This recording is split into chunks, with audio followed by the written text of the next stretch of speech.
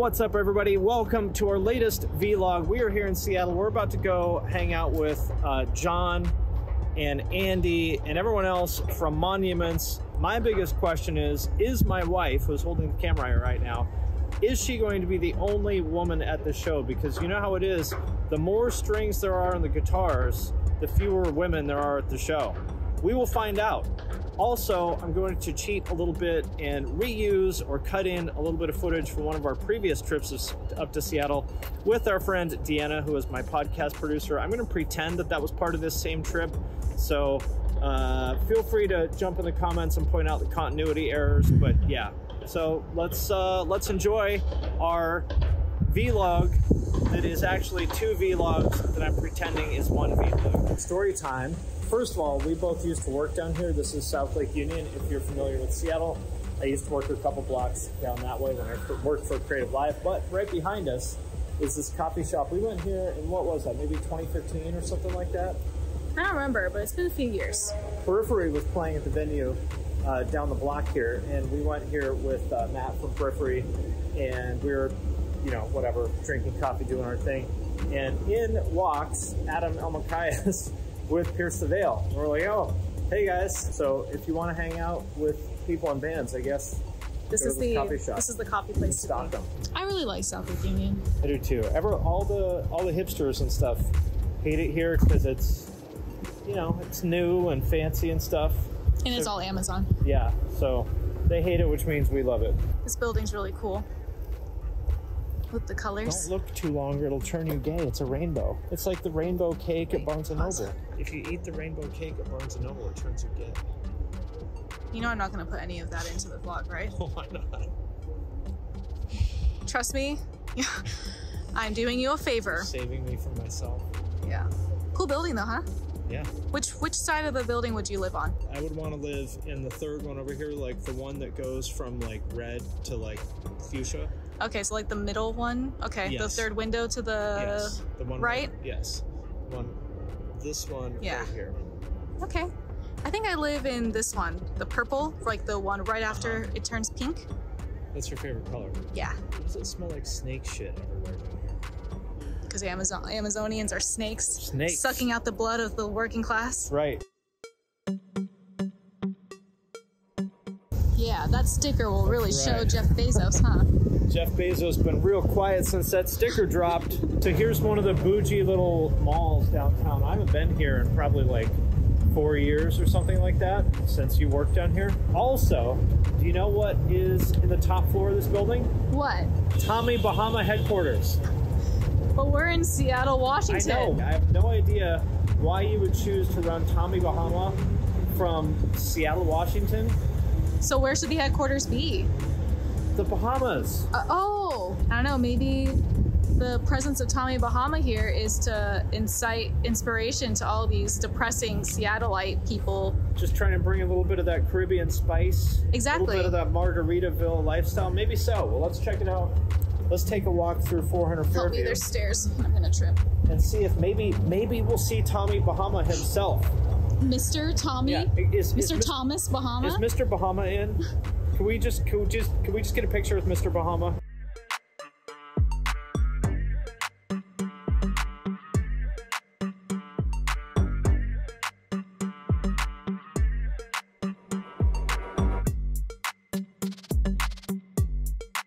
This is where we can meet Thomas. See? There it is. Mr. Bahama may be sitting there. Imagine him sitting there at his desk wearing, you know, one of the button-up shirts.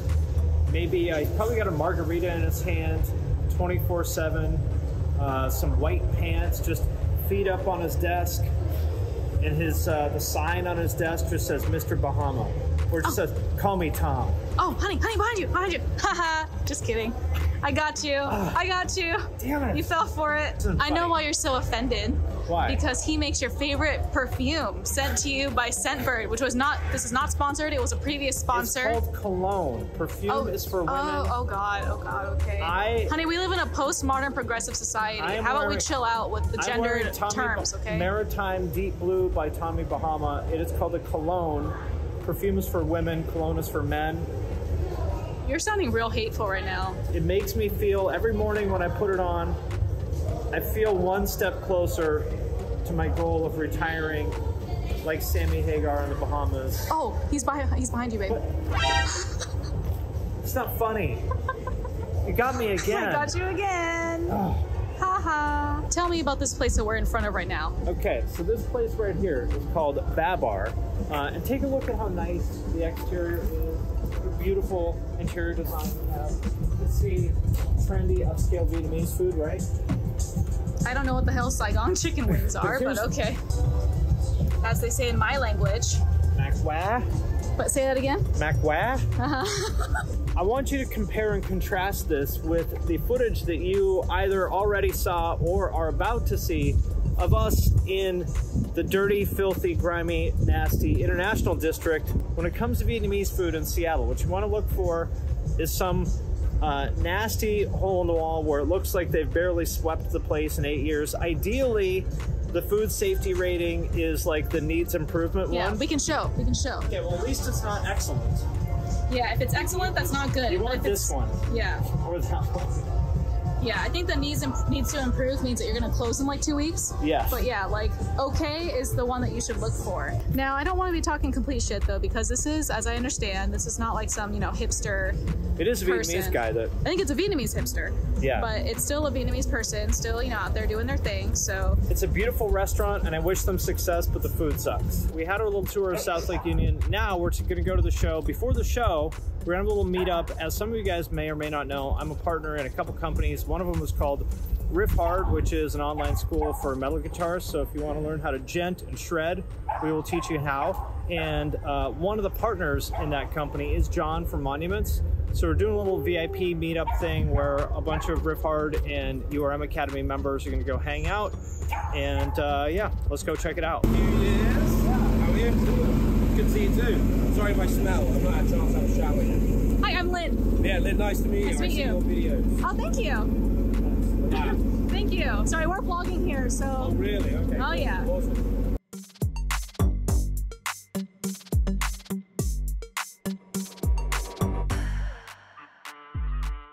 Yeah, so this is the amp, and it's 2 amps and then 2 digital amps as well. So it's running a quad track setup with 3 instances of the TC Mimic pedal, but the built-in version on the Helix. So basically, only one of them is real, and 3 are moving. What's that for? Like wider stereo? Just make it sound like more than one guitar player. Obviously, we were a dual guitar band, and going from a dual guitar band to a single guitar, it's like it needs to sound that big. So then, So the TC Mimic pedal is like a doubler? it's kind of like a doubler, but it also pitch changes slightly, Just and to it make moves. it like very, Yeah, like it's those organic kind of. Exactly, and it's randomized as well. So it's like it moves time, and then it moves pitch. Interesting. But not enough that it sounds like chorus. Right. It actually just sounds like it's wild. It's actually wild because I was trying it in my studio. I was like, I don't think this is sounding very good, and I turned it off. And I was like, oh, it sounds really good.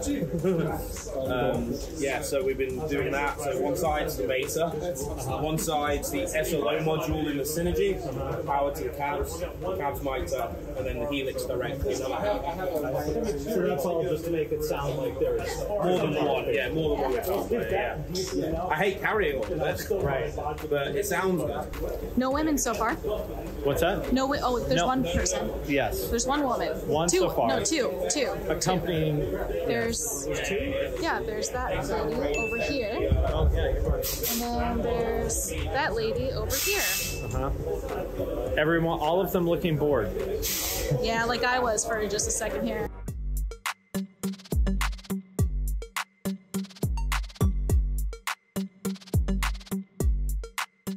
So with our VIPs, we get, anyone gets the opportunity to play the instrument of their choice on stage with us for some of the Monument songs. If they know even just a riff of it, we can jam it. And it's been great for me because I get to watch Monuments play, which has actually never happened before until this tour, so I'm stoked.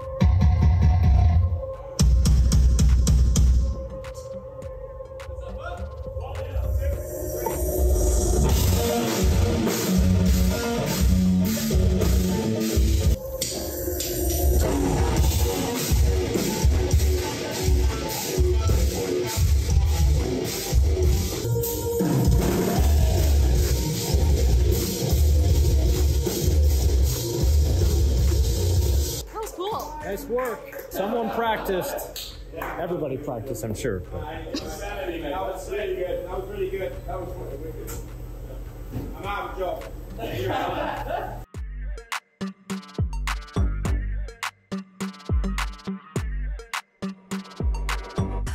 John, welcome to America. Thank you very much. Well, here's the real question. Yep. Is it true that you were one of the founders of DJENT? No, that was Meshuggah.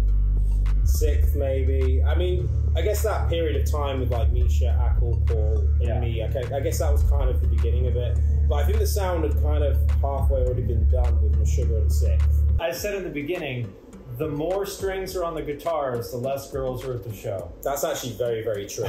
Like 4-string bass, they're all there, especially for playing reggae. That's right, exactly. Now go see a Primus show. Yeah, there's no one there except dudes that are sweating. Exactly. We have walked past this place hundreds of times. Oh yeah, I walk past here to get to work all the time. Never been inside. Are you excited?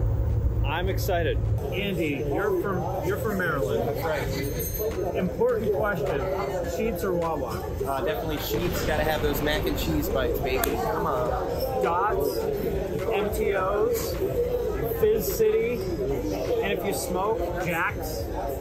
I don't smoke. I don't either. But if I did smoke, MTO's most important thing. MTO's best fast food sandwich. They had the kiosk ordering things like 20 years ago. Oh, really? Yeah. Pioneers of sorts. Exactly. Very cool. Did not know that, but that's because I'm not that old. I'm almost 30, actually. I'm getting up there. Now, I know you guys over in the UK have some, political changes coming. Here's my idea.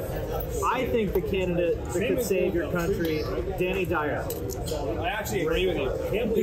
Like, he would actually be better than anything we've had in the last 100 years. Oh yeah, I'd take anyone. I'd take literally anyone at this point. Shoot them. I'd take an actor happily. Please. Danny Dyer. Step up to the plate.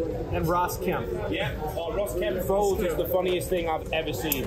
You ever watched that? What's that? So it's Ross Kemp's face folded in different KempFolds.com. I gotta show you this. My favorite British TV show is Danny Dyer's Dangerous Men. Right. Do you remember that one? He would go find some like bad guy like that used to be a mob enforcer or something like that in some state and like follow him around doing his thing. And every time he'd be like, he seemed like a right nice geezer, then he done a runner. Can you translate what that means? He's left the building. He's out. Oh, there it is. There it is. We need to see it. Ross Kemp folded. Kemp folds, man. All right, so let's ask Finn first. So on a scale of 1 to 10, no sevens. No sevens.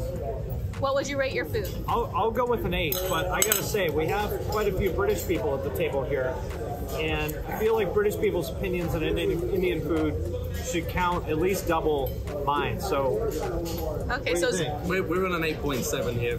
Oh wait, no wait, no.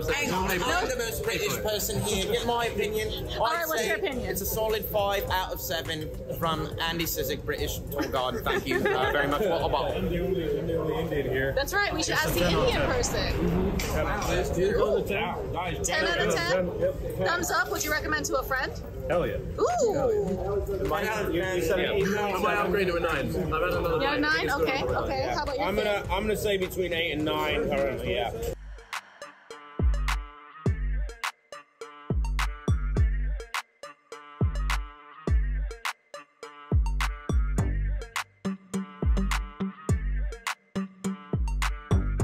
Alright, so that was it. That was our DJENT vlog. We're headed home. If you ever wanted to know what it's like to live in the exciting world of DJENT, now you know. Do you want to tell people to subscribe to your channel and all that YouTube shit? Thank you to Raid Shadow Legends for sponsoring this video.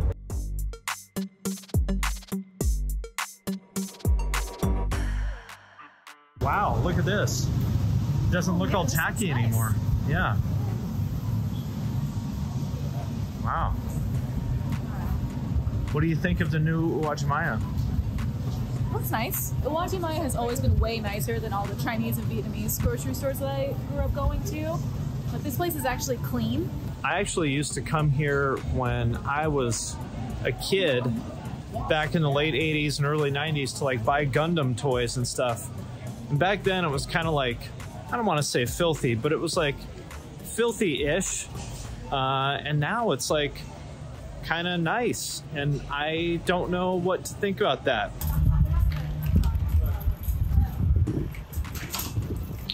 I will be Hokage. Trump part based. I feel like Naruto is drawn decently. Sakura is not that great, and then they just like gave up by the time they got to Sasuke. Like, where the fuck is his other eye? I know it's kind of hard to draw a Rinnegan that detail. Holy fucking smells. Holy shit. Listen, nobody ever came to the International District because it smells good. When we first started dating, I said, well, I guess I should meet your family sooner rather than later, because if they don't like me, we can't be together, right? Because that's just how it works, you know. It's not like white families where it's like, I hate my mom, she can't tell me what to do. If my mom doesn't approve, then she can fuck off. It doesn't work like that, you know, with basically everybody other than white Americans. Like if the parents don't approve, it's kind of game over. So I said, well, we might as well get this over. I should just meet your parents and all your siblings. And if they don't like me, it's better to find out sooner rather than later. So I said, well, let's all meet at Honey Court, this dim sum place here. There's like 10 people there. And I just got interrogated. And I remember, you know, they were just asking me like, you know, what do you think about this? What do you think about that? Like, how much money do you make? Yeah, do you date Asian girls all the time? Like, and I remember one of them, I think it was your sister, I don't remember, asked, she's like, what kind of car do you have? And I told her, and she's like, what year? And I was like, wow, they're really going for it, but it's okay. I was not flustered, you know, it's like, they're trying to sniff out any weakness. Exactly. That's when they pounce. Exactly. It's just like in prison. You just got to go up to the biggest guy you can see and just punch him right in the mouth, so they know that even if you get your ass beat, at least they can respect you for taking a beating. So that's kind of how I looked at that meeting. I was probably just so nervous. I was just waiting for it to be over, to be honest. Like, I was like... That's a lie. I honestly don't remember much about it. I was just like eating some food. I was like, ooh, like my honey walnut shrimp. Okay, I'm gonna eat some of that. Oh, okay, oh, the hakao. I'm gonna eat some of that. You're the one that was in the hot seat. I didn't give a fuck. Yeah. I was there for the food. Honey, careful, careful. See, he almost died, but that was your fault. But that would have been cool. It would have been to great. Get that on camera. I was just trying to make content, all right? You got in the way. That was about to be the best fucking shot in the vlog, and you ruined it. I know. What's his face? Nice Logan Paul has nothing on that. This is the grocery store in which we would go to whenever we came up here for eating out and then getting like the good shit. Because there's like a small Vietnamese grocery store in my hometown, and it's cute, it's humble. They're working hard, they're doing their thing. But in our humble town, we just couldn't get the good shit. So we come here for the good shit. You can tell it's a good grocery store because it's filthy on the inside. Uh-huh. Asian grocery stores, you cannot trust them if they are clean.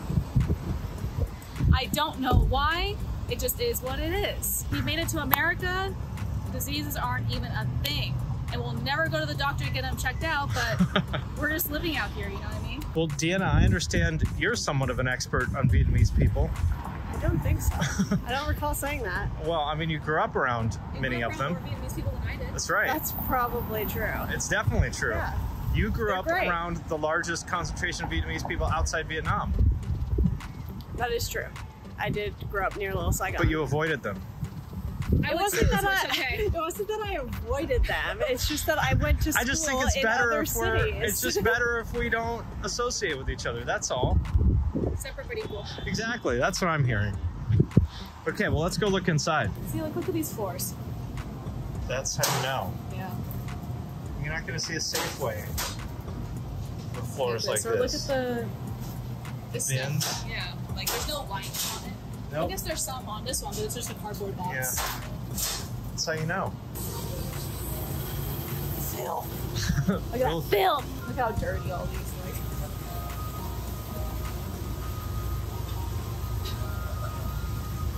don't give a fuck. Oh, check this out. This is how you know. The Costco minced garlic. And if, in case you don't know or haven't noticed, we're not in a Costco. No. Oh, here we go. Here's the Costco pepper. Nice. Just like your mom has. Just like how we also have too. Because Costco is great. How many times have I mentioned Costco since you've been staying with us? Lost count of how many times Costco has come up in conversation, but probably at least 10 in like 4 days. This stuff, goated. Better than crack. Especially if you add extra condensed milk to it. Oh, yes, here it is. Here's the one I like. Look at this guy, just striding confidently from his helicopter. What a fucking boss. His bitch looking at him like she just fell in love with him all over again. This man is a boss, and it's all because he drinks a cup of G7 coffee every morning. BDE, as they say. But when it comes to instant noodles, I don't know what the popular brands are. Nissin, Maruchan. No. No? What's the one? I mean, I'll take any kind of instant noodles because instant noodles are great. Which is the one? This is the brand. Indomie. Mi goreng noodles. If this came in a Costco size, it will be game over. You gotta have. So yeah, this was a Kirkland signature. Does that count? I didn't quite say the C word. I mean, kind of counts. Does the C word Unless count? there's another place that you get Kirkland signature. Well, I know another place where we can get Kirkland signature stuff. This place. Okay. Are we finished here? I think we're finished here. There's your little taste of Little Saigon.